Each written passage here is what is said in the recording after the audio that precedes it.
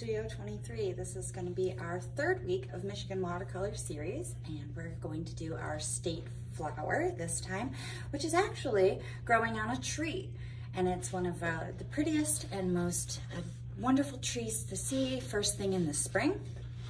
So we are going to do the apple blossom. I need you to grab a couple of crayons. I need a yellow crayon, a red crayon, a black crayon, oops, and a green crayon. Some of my crayons are starting to get a little broken, but that's okay. Broken crayons still color, okay? All right, now that we've got our four colors, red, green, black, yellow, we're going to start our watercolors a-cooking, just like we did last week. We're gonna fill up our puddles for the bright green. We're going to swap colors, so we gotta brush our brush clean and dip again. I need some brown, light green, brown, and pink. All right, once we've got our puddles on top of our watercolor cooking, and our brush taking a nap over here on our paper towel, we're going to go back to our crayons, okay? So, we're gonna start off with a nice big branch going down the middle of our paper, and please remember, we're gonna take up as much space as we can, right? And it's gonna be just like a jagged line. Can be super wonky, all the way down your page. Nice and big. I want it almost to the tippy top and almost to the bottom and going across the center. All right. Well, once we have our wiggly waggly line, we're gonna make a couple more little wiggly waggly lines that are coming right off of it. And that makes it look a little bit like a tree branch. Great. Next, we're gonna take our yellow crayon and all throughout the inside of our branch, we're gonna make little clusters. Clusters are like a group of small things. So right at the tippy top, I'm gonna make a cluster of little yellow circles, really close to each other in a little group, okay? I don't know if you can see it super well. I'm gonna zoom it all in for you in just a second. I'm gonna make at least 5 clusters. All the way down, back and forth on each side of my branch. Let's see if I can get you a little closer. Wiggly, wiggly, wiggly. Okay, here we go. Those are our clusters all the way down the branch. Okay.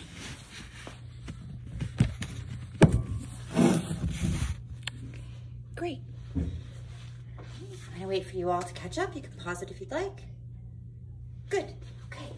Now, we're gonna take our red crayon, and now our apple blossoms aren't necessarily red, they're very pink or white, and they've got these bright yellow steeples in the inside, but we don't have a pink crayon, so we're gonna have to make do and use our imaginations. We're gonna use our red crayon.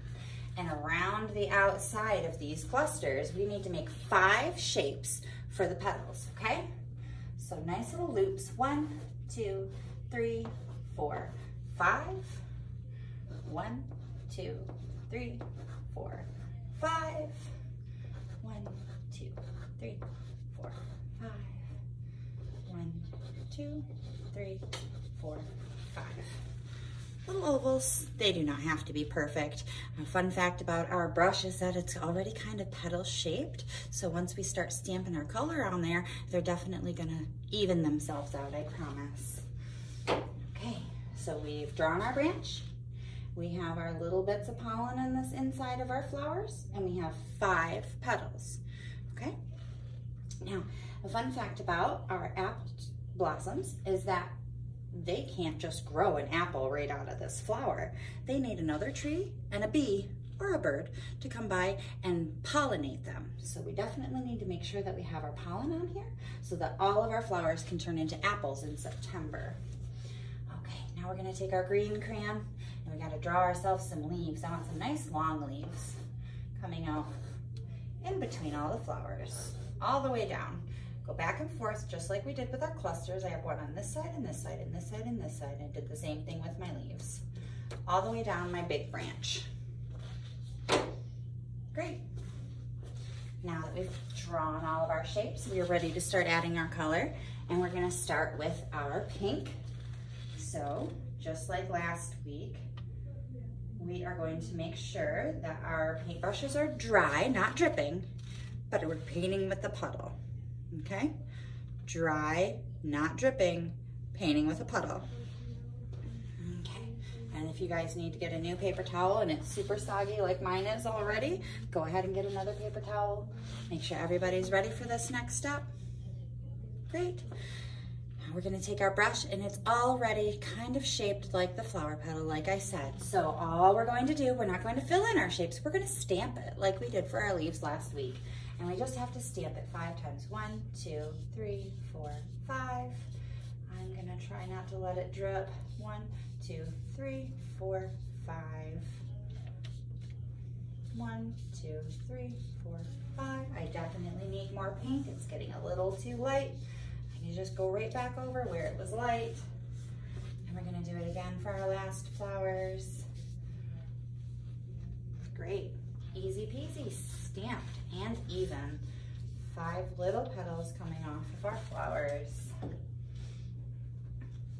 Did you know that the apple blossom is also edible? Not just when it turns into an apple, you can eat the flowers. I guess they taste a little bit like honeysuckle, if you've ever tried honeysuckle, which is another edible flower. They smell very fragrant, and they apparently taste a little bit like citrus. You can make them into tea or jelly. And it's supposed to be good for your tummy and stress, which is always helpful. Okay, now that we've painted our delicious flowers, we're gonna go in and we're gonna fill in these leaves with the green.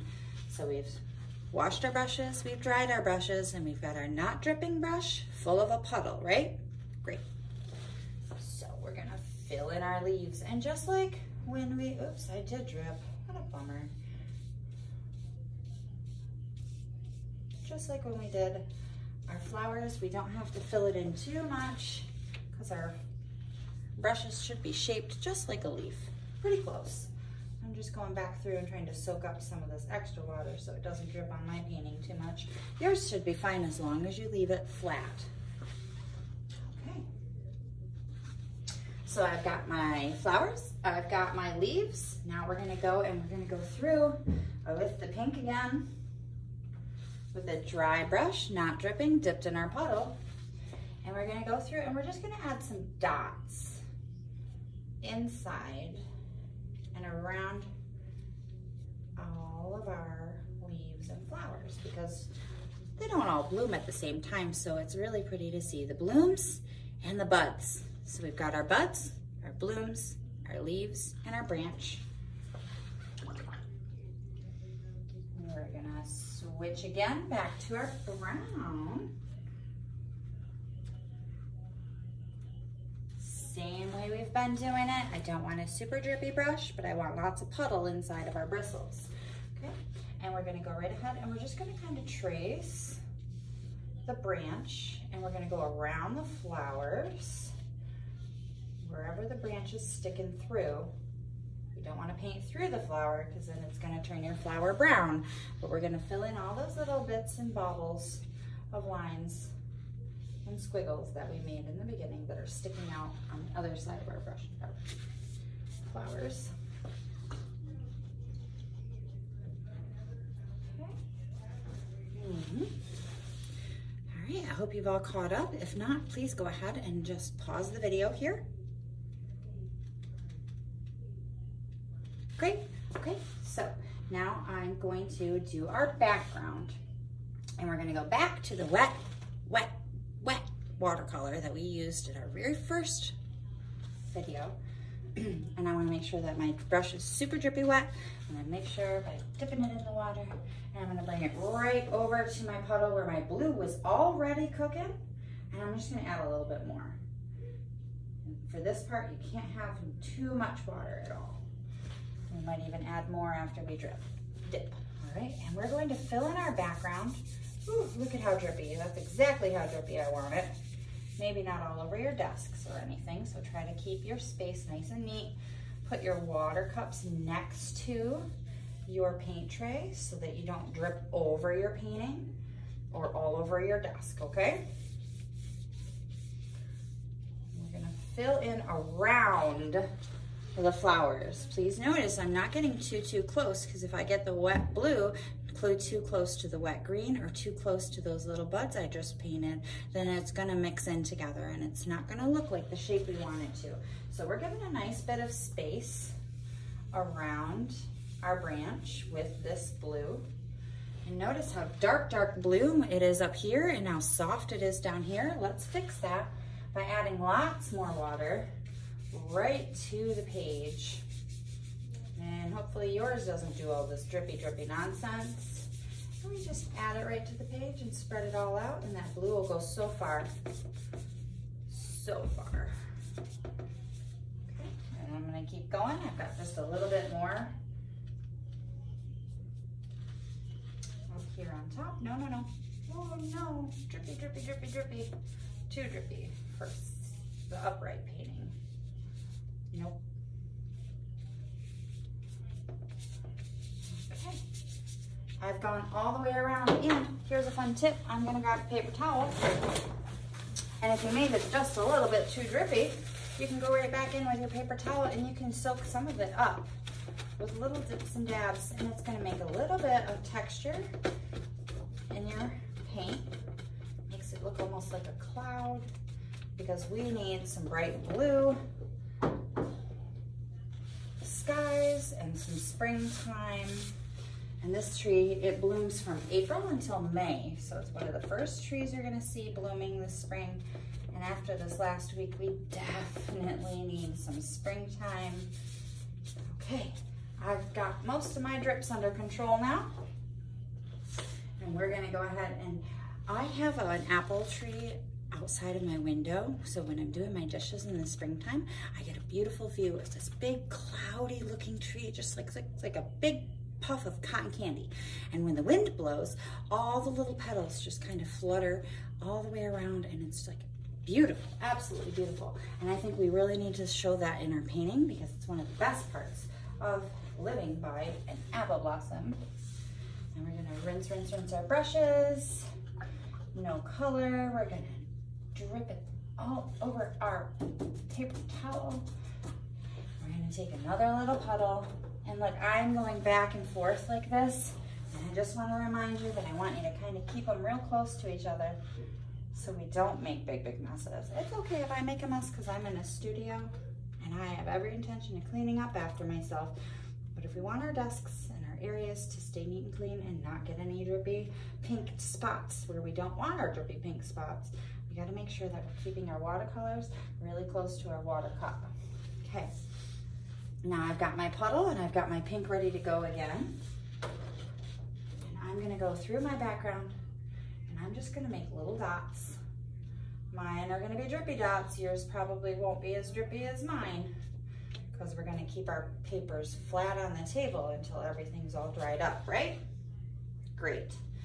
So I've got my whole entire branch. I've got my blue all going all the way around, but not touching any of my shapes. I've got my leaves. We've got our branch. We've got our buds. And we've got our flowers with 5 petals and our little pollen dots inside that do that cool glowy effect, just like our stars did when we did our white pine. All right, that's it for our apple blossoms. We've done some really good work together. Now, I want you to take this painting, and I want you to think of a family member or a friend who's very special to you, and I want you to give them this painting, because another wonderful thing about apple blossoms is that they signify love and abundance. So when we give them to our friends and families, it shows them that we care about them very deeply. Or you can give them a painting, you can give them a little cluster right from the tree if it falls off, and it smells so pretty, and it should make our friends and family feel very loved. All right, We'll see you next time for our last video, okay? Thanks a bunch. Bye-bye.